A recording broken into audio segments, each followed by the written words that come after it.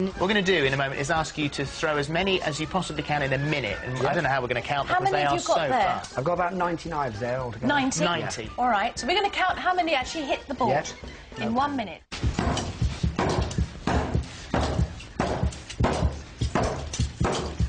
Ten seconds. It was so shocking that everybody sort of came to a standstill. I was counting down 5 seconds, 3, 2, 1, and then I walked up to her and very confidently and rather sort of caring. It was in a caring fashion. Yes. It was in a. You were a mum. You were a mum. I said, "Oh my God, there's blood! Oh my God, there's blood!" She's got a cut. And you said.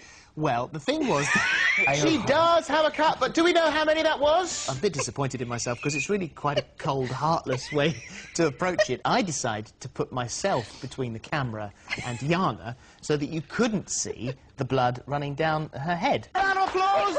Marvellous! And I'm faffing around in the background. Because I thought if we don't say anything, no one will know. We're still doing it. I'm with the Circus of Horrors at the moment, and we do that all year round again. Tension in that studio you could have cut with a knife.